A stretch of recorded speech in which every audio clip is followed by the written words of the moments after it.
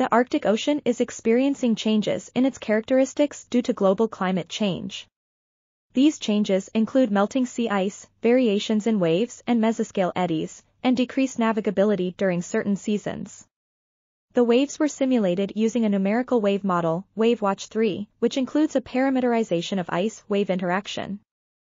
Wind data from the European Centre for Medium-Range Weather Forecasts, ECMWF, reanalysis, ERA5, and current and sea level data from the Hybrid Coordinate Ocean Model, HICOM, were used as the forcing fields. The simulated significant wave heights, SWHs, were validated against the 2012 measurements from the Jason 2 altimeter, resulting in a 0.55 meter RMS error with a 0.95 correlation, COR. Seasonal variation in WAVEWATCHIII simulated SWH from 2021 to 2022 showed that the SWH was the lowest in summer, July and August 2021, and highest in winter, November 2021 to April 2022.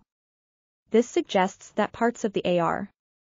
This article was authored by Guojing Xing, Wei Shen, Meng Wei, and others.